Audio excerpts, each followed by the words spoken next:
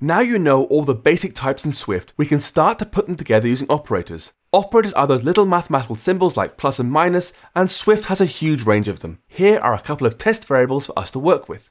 Let first score equals 12, let second score equals 4. We can add and subtract using plus and minus. Let total equals first score plus second score.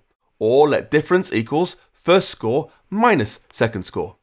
And we can multiply and divide using star and slash. Let product equals first score star second score. Or let divided equals first score slash second score. Swift has a special operator for calculating remainders after division, %. It calculates how many times one number can fit inside another, then sends back the value that's left over. For example, we set second score to 4, so if we say 13% second score, we'll get back 1, because 4 fits into 13 3 times with remainder 1.